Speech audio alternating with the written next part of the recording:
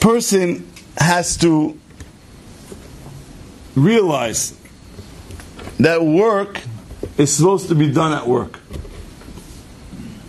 And in the old days, old, before of course we had a phone, there was times and periods of our life, and that's why there was peace of mind. There was praying time, and then there was learning time, and then there was work time, and then there was family time, and then there was learning time.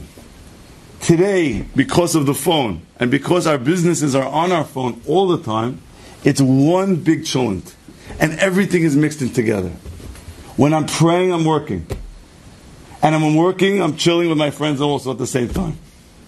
And when I'm learning, I'm working with my emails. And my family has nothing to do with my family anymore. As we know, we see the family dinners in the restaurants. Every guy's on their phone. There's no time. And there's no separate time.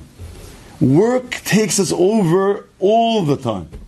Person, if they're not busy, they try to show that they're busy, they try to feel like they're busy.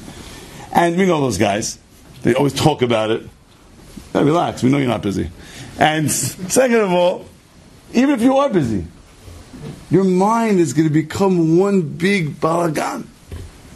Everywhere you go, everywhere you see, you're working, you're this, emails every second.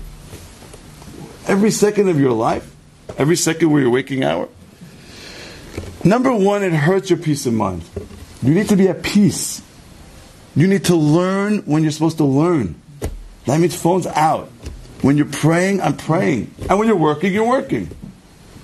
But it has to be as much as you can. When you're with your family, the married guys know, you're with your family, phone's out. I always tell them when I call one of the guys and like they text me, can I call you back? I'm eating with my wife. They just got slaughtered. I go, what do you tell? Why you answering my text? How do you even know I'm calling you? Your phone should be away. When it's wife time, it's wife time. When it's family time, it's family time. If not, there's no way to focus. Your mind is going to be one big balagan. And then there's no way to grow.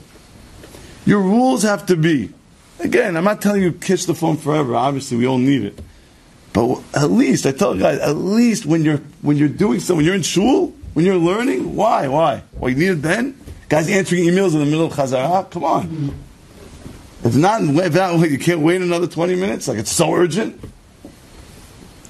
So a person has to have his separate times, his separate slots. And again, we're not saying don't work. Work. And when you work, don't talk to the guy has the computer over here and the phone over here at the same time. He's talking to the thing. Well, that's not work either. Focus on what you're supposed to focus on. And then you'll do everything better. You'll work better. You'll learn better. You'll pray better. Everything will be better. But when you have emails that are answered every second on the spot, come on. It's no way. Now, China is emailing you and you have to talk. Okay, so give a slot from 10:30 to 11. I'm looking at my emails at night. From 8:30 to 9 before I go to shul, half an hour, I'm looking at my, whatever it is. But it's not, at least you have slots for it. You have a lot of times.